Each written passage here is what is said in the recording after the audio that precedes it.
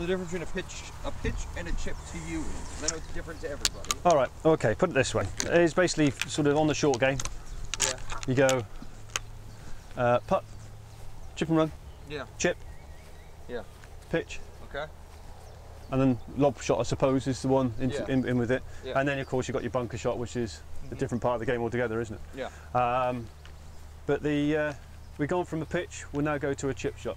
Okay. All right, so we're moving down towards nearer the green. These greens are so hard to hit. They're tiny, aren't they? They are tiny and they're hard. And yeah. Okay. You're watching The Swingdom. Right. Basically, what you will find from any one of these shots, be it a chip and run, chip shot and a pitch, the general setup is pretty much the same. Okay. As the shot increases distance-wise, generally speaking, the stance just gets that little bit wider. Okay. All right. But for the chip and run and chip shot, I generally speaking say that you're about a club head apart, which we'll talk with in a second. And when you're back over there, which is your about 70-yard shot, then we're probably 2 club heads apart in relation to the width of the stance, just to create that little bit of stability, because you're creating that little bit more force. As if you're too narrow, you probably end up finding you're going to be a little unbalanced. Right.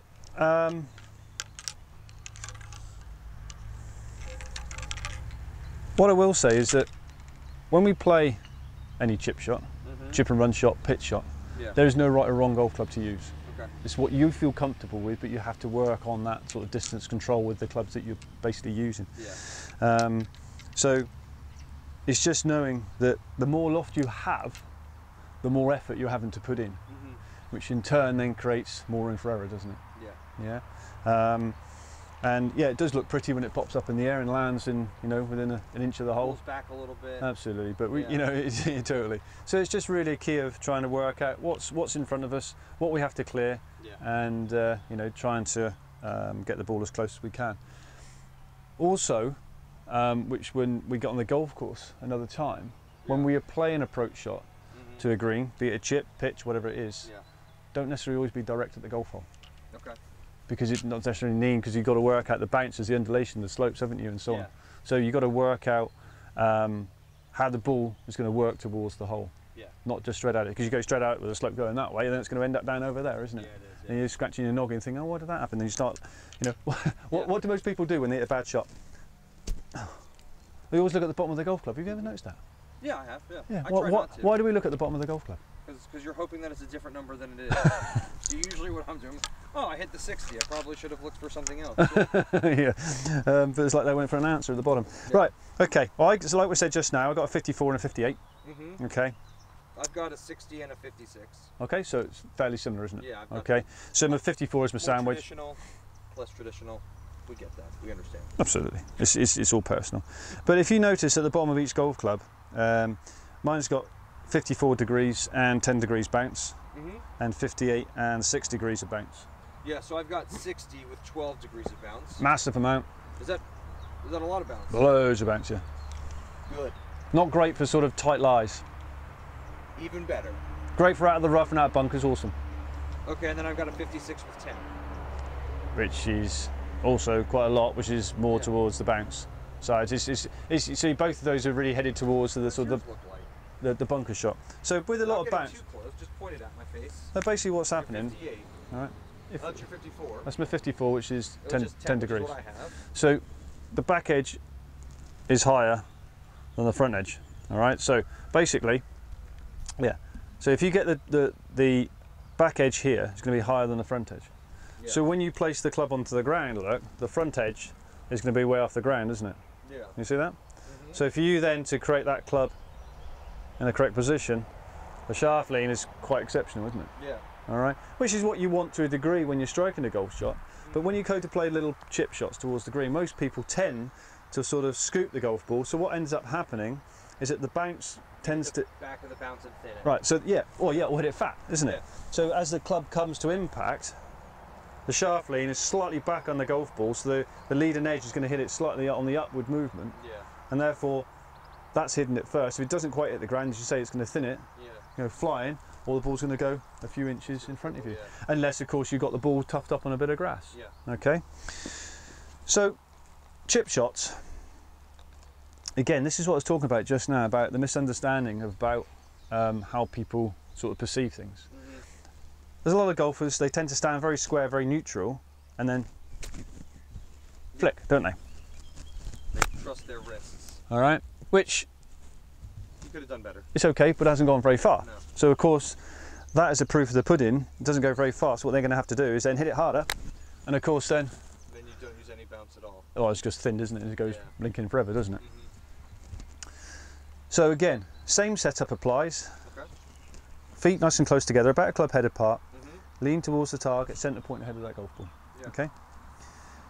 Then from here, all right, as we take it back, we're trying to reduce the amount of hands and arms, admittedly. We don't want to be too flicky. But if you stand from the front point of view, okay, what you'll notice is I've got a nice Y shape, okay, in my shoulders and my arms, the extension of the golf club. As I take it back fairly stiff, but there is a little bit of softness in my hands, all right? Yeah, for sure. Don't take it back stiff, okay. All right? So have a little bit of leverage in the wrists, okay, just to be able to return the club back to its neutral position with a little bit of speed, okay? So that leverage, again, is trying to create that acceleration into the club head, into the golf ball, should we say. All right. Now, as we strike, we hold that position. All right. So there will be a little bit of a turn, but not a massive amount. Okay. So this swing is roughly around about 8 till 4 on the clock. Yeah? So the club is now at 6. We swing it back to around about 8, and we go through to about 4. That's a give or take. That's just a sort of a guide. But it looks like you're a lot more in your hands than you are in. Is that just because that was a practice swing? No, absolutely. It is very much. Yeah. Okay. I'm locking my left side out. Yeah. And then through. I'm seeing a lot more hands than arms. rotation. Absolutely. Yeah, there is no rotation. Okay. Very little. Yeah. Yeah. Because we're trying to control everything, aren't we? So having less movements, you've got more chance of being in control of it. Okay. So from here, okay, a couple of practice swings which we talked about. Okay. But as I'm coming through. That was in the last video. We talked about practice swings a lot in the last video. Absolutely. Comes in a little bit flatter, and then just hopefully releases out towards our target. Yeah. Okay. Now, because we're doing less in the swing, there's less speed, isn't there? Yeah. So the ball isn't coming off as fast. We're not trying to create a lot of leverage, so the ball's going to come in flatter. Yeah. But even though you're going to strike it, there's going to be quite a lot of spin. So first bounce is going to be a little bit fiery, second bounce is grabbing it, and then the third one just releases out towards the target. Okay. All right. So I like to see this as like a 50-50 split. Okay. Trying to land the ball about 50% of the distance. Oh wow. And then releasing out. Is that the same even on this type of ground? It's quite hard, yeah. Okay. Naturally, if the grass is quite thick and fast, then you'll probably use a slightly more lofty club. I'm thinking sort of like 75-25. Like I want to land it where that second golf ball is that's not on the green in the line from us. Okay, because it's a little bit uphill. Yeah. You know, that's fair enough. I have a feeling it's going to want to stop it. Because it's uphill, yeah. So therefore we can then change to sort of more of a gap wedge and control it again. Yeah, I was thinking 56. Okay, that's fine. Yeah, but again, less effort, more control. Yeah. So that's gone a little bit too far, but it's so the 50-50 split would have been probably about right, wouldn't it? Yeah. That would have been that first golf ball then. Yeah. Well, just a little bit past it, isn't it? Yeah. Yeah. Absolutely. Okay. So keeping everything soft, keeping everything shallow. There you go. Pretty good. Yeah? Yeah. No, it's spot on. A little bit of bounce left to right. Come on then, let's give it a go. Sorry, sir.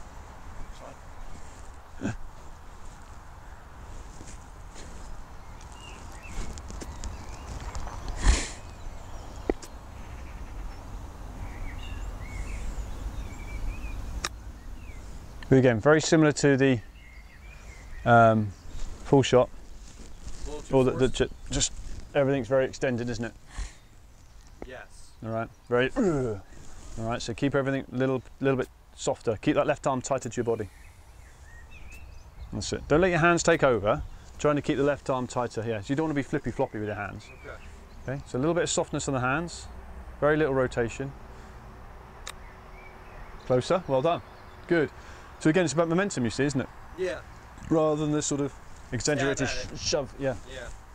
Because I'm usually just sort of like, let's stab at it and trust my forearms and my wrists to get it there. Yeah. So keep everything fairly shallow. Little bit of softness on the wrist and the takeaway. Not too much leverage. It's just take it. That's better. Good. And return back square. That was much softer. Yeah, but good. I'm going to have it, like, again, judging the actual distance. Careful not to rotate too much on this one here. We're not trying to do that. We're trying to return it back square, and then we're just moving gently across our body. No, don't. So if I find myself turning it too much, it's because I'm using too much forearms and wrists? Yeah, correct. So as you're doing it, right? Yeah. When you return back to this position here, we hold it, and it comes across our left thigh, if you like. Okay. All right. What we don't want is it turning over. Okay. Yeah. So that's and once you strike, pull it across you, not out. Okay. Not out. The club doesn't want to be in front of you. No.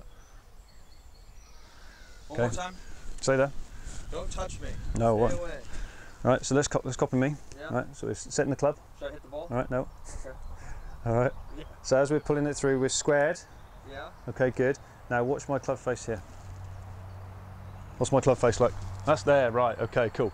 Okay. Yeah. Well, you don't want it turning over. You just tried to. I saw it in your eyes. So you're holding it, holding the shot, holding it off slow. So that's the thing is Leverage. But like, so this is like starting position, finishing position, and then figuring out how to get from one to the other, right? Your finishing position is in a much more of like a tilted spine angle, No. like C shape. I'm turning. I'm not going. I'm not going underneath. So I still That's it there. That's it. There you go. Okay. So is everything going across your left pocket? I still want to finish on like 100% on my left foot. Oh yeah, definitely no weight on the backside. Okay. Yeah. Yeah, I think that's what I'm doing. I think I'm sort of doing. I'm still keeping sort of between 40 and 20% on my right. Yeah. No. Did you execute a little bit of weight? A bit of this. Yeah. That's okay. Yeah. One video you've seen, I take it. Yeah, old instructors. Well, yeah.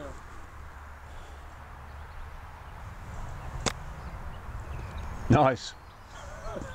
Keep it on film. That one will stay on film, because all my other shots have been perfect. A little bit of deceleration, wasn't it? Okay. A little bit of leverage, tiny little bit of softness, and then just pull it across your left side. That's better. Okay. Club face, you say, just turned over a little bit. Look. Yeah, I finished here instead of. That's it. So as you're returning back to impact, you see, all you're trying to do is hold that impact position. Yeah. And then we turn it through. I'm so used to doing that with my hands. Yeah, and that's what we've got to try to cut out. Yeah. So because I'm so athletic. Softness. Such great hand-eye coordination. Yeah. It's okay. Weight loss video, that's coming up soon. Okay then. Ugh.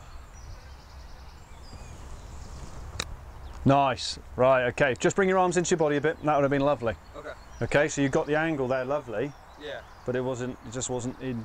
No, and to be fair, I'm actually getting more power than I am from just my forearms and my wrists. I have to dial, like when I would normally hit this distance, I'm finding I have to dial back a lot. Because everything was very sort of. Yeah. Yeah. So by trying to create that softness in the wrists on the backswing. Still a bit flippy there. Yeah. But it's something to work with. It gives you a chance. It's not going to happen in 50 balls, is it? No. Now that I've got the like, I think the biggest thing is softening my hands and like getting rid of this tension. Yeah, correct. Yeah. So. Nice soft grip pressure. That's it. Okay. But as you strike, turn through. Closer. Have a look at the club face. That's it. So okay. Face the camera. I'll do this down this line here. Yeah. Okay. Demonstrate where. That way. Okay, not. Is that okay? So I'm not. This is what I want. This is the question I have. Am I finishing?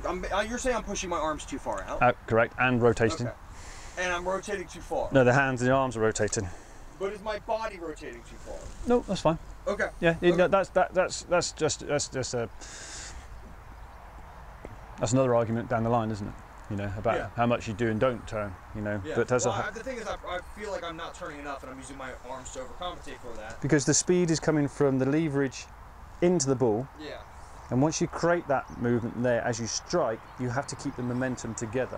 What you don't do is let the club take over. I almost feel like because I'm so used to using my forearms, I accelerate through the ball. Absolutely. Instead of but the speed is, the control is from here, and from the heart, of course. Yeah. But from here. But from the belly. so as you strike, boom, it all turns together. This is why if you have more of this, you get more speed. This is where the power comes from. Absolutely. Yeah. All right. All right. Give me another ball. Let's see if I can finish. Oh. That's fine. That's good. It's a different spot. Assess it differently.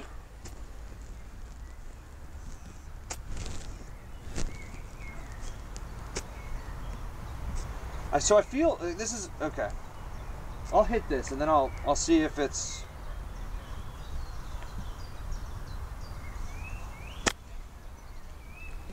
That wasn't too bad. Okay. Just got a bit shy in the leverage there. Yeah. All right.